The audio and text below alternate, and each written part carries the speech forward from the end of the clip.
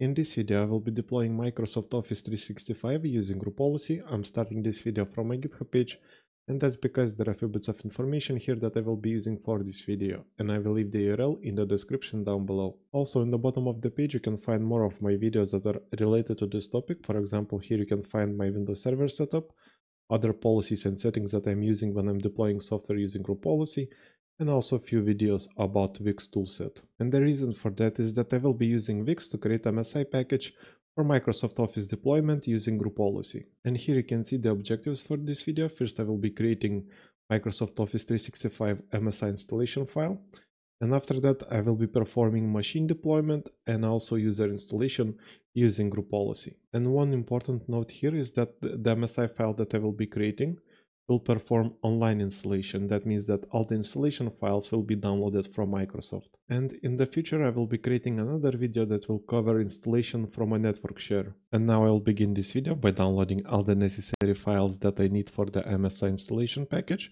And I will start by downloading Office Deployment Tool. And for that, I will be using the link that I have here that brings me to the Office Deployment Tool download page. And here I will just click on this download button. And then I will go back to my GitHub page, because here I have a few more files that I need. And the next file that I will be downloading is Office Installation Configuration file. And I have it here in my GitHub page. It's called m365-config. And if I click on it, here we can see the configuration. The configuration doesn't really matter. You can use whatever you want. But the important items are display level set to none and also accepting EULA. And to download this file, I will click on the button right here, and then I will go back to the GitHub page, because the next file that I need is Wix configuration file. And here in my GitHub page, I have two Wix configuration files. One of them is called m365-template, and the other one is called m365-wix. And the Wix one is a configuration file that already has all the values filled in. So you can use this file as an example, but for this video I will be using the one that is called template. So I will click on it, and then I will click on the download button.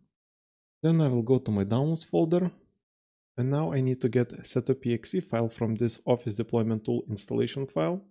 And there are a few methods how you can do it. One of them is just to install this executable and get the setup.exe file from the installation destination folder. Or like I will be doing in this video, I will just be using 7-zip to extract this executable here in the downloads folder, go inside of this folder, and then I will just copy the setup.exe from here, and I will place it in my downloads folder. And then because I don't need this executable and the folder, I will just select both of them and remove them from the downloads folder, because I will be using my downloads folder as a staging area for all the files that I need for the package. And now I will be modifying the Wix configuration file. First I will rename it, I will right click on it, select rename, and I will name the file m365-installer. Then I will right click on the file and I will open it using Visual Studio Code.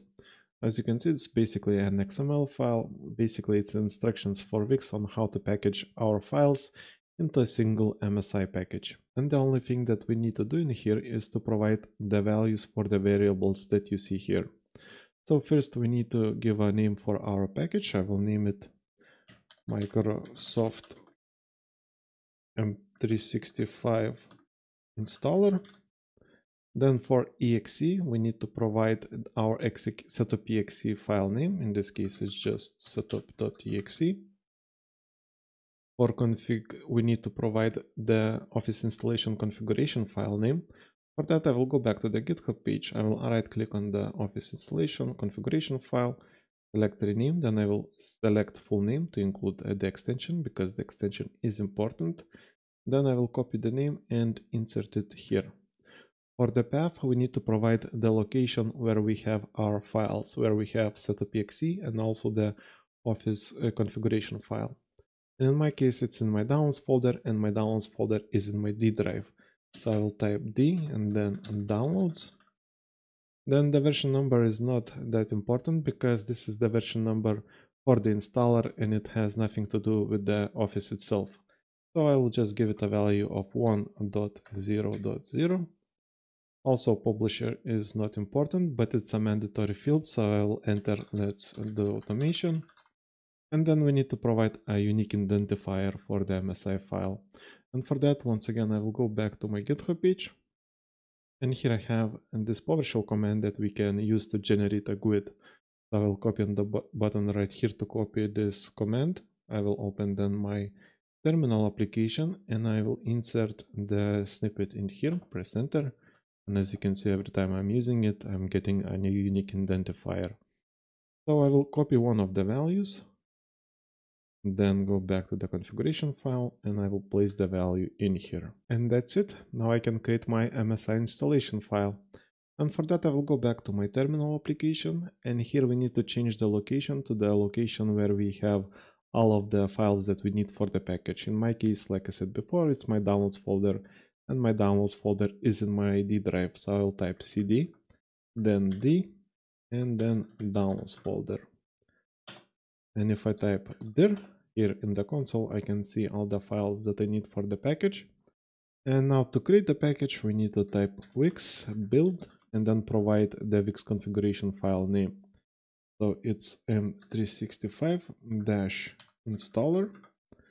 Then let's press enter and wait a bit.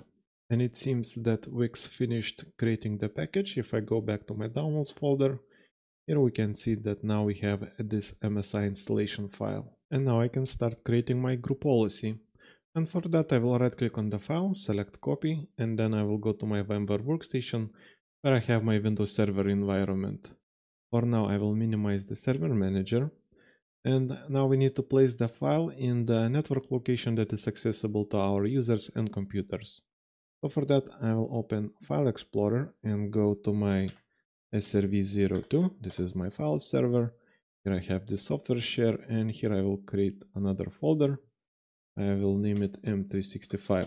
I will go inside of it, and then I will place the MSI file in here. And one important note in here is that you need to have the correct share and NTFS permissions.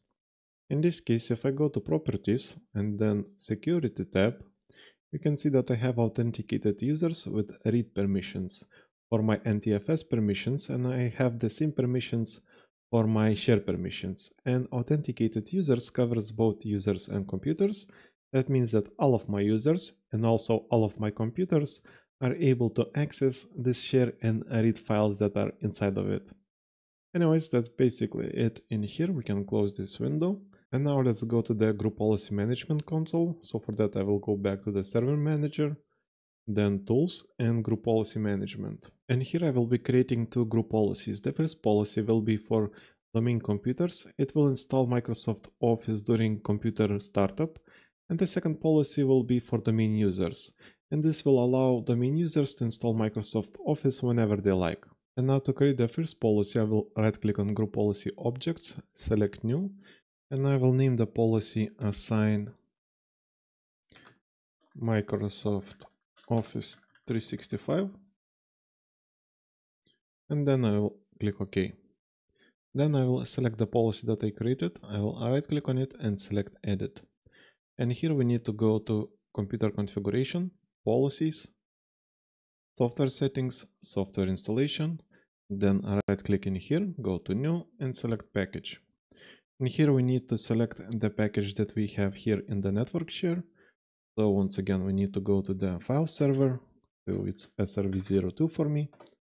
Software folder and select M365 and select the MSI file that we have in here. Here we need to select assigned and click OK. And that's basically it. We are done with this policy editor. We can close it.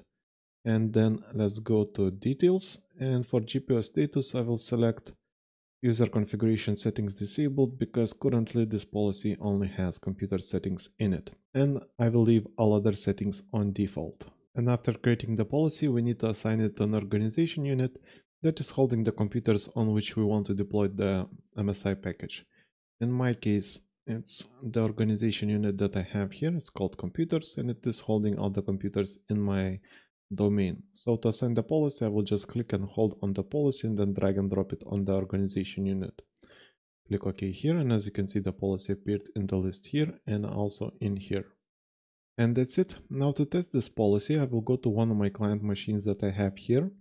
And because I just created the policy and didn't give it enough time to update on my client machines, I will open a CMD window and I will update the policy manually. Here I will just type gp update, press enter and wait a bit. And as you can see, the group policy update was successful. Here we get this message saying that it detected a software installation package, and for the installation to happen, we need to reboot the computer. So for that, I will just type shutdown -r-t0, press enter, and now let's see what's going to happen. And as you can see, the computer started the Microsoft Office installation, and now we need for the installation to finish.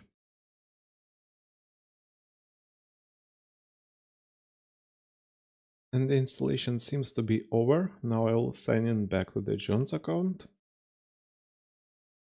And now if I go to the start menu, here we should find the Office applications. Yeah, as you can see, we have Word installed. If I open it, it seems to be working just fine. And that's basically it for installing to the computers using group policy. Now I will show you another option where we will allow our users to install Microsoft Office whenever they like. And to do that, I will go back to my Windows server. First, I will unlink the policy that I created. So I'll just disable the link in here and I will create another policy. So I'll right click on group policy objects. I will select new. And this time I will name the policy publish -Microsoft Office 365. I will click OK. Then once again I will click on the policy that I created, then I will right click on it and select edit. This time we need to go to user configuration, policies, software settings and software installation. Right click in here, go to new, select package. Once again we need to select the MSI file that we have in the network share, and this time we need to make sure that it's selected at published. Then I will click OK, and that's it. We can close this window. And this time for GPO status, I will select computer configuration settings disabled, because this time this policy has only user settings in it. And I will leave all other settings on defaults. And this time we need to assign the policy to an organization unit that is holding our users. In my case, the organization unit will be this one. It's called users, and it is holding all the users in my domain. And currently it has no policy assigned to it. So to assign the policy, I will click and hold on the policy that I just created and then drag and drop it on the organization unit. And as you can see, the policy appeared here and also in the list here. And to test this policy, I will go to my other client machine that I have here. Here I have this desktop shortcut that allows me to install the software from the network. If I click on it, as you can see, currently the list is empty. And that's because even though we created the policy, we didn't give it enough time to update on the computers. So we need to do it manually, and for that, once again, I will go to start menu, search for CMD, and then in here I will just type gp update, press enter, and once again we need to wait a bit. And as you can see, the policy update was successful. If I go back in here, right click and refresh, here we can see the Microsoft Office installation file. Now if I double click on it, the installation starts, and once again we need to wait a bit more. And the installation seems to be over. If I go to my start menu now, all apps, here in the bottom we should find Word. Yeah, it's here and it seems to be working just fine. And that's basically it for this video. Like and subscribe if you want to see more videos like this, and see you in the next one.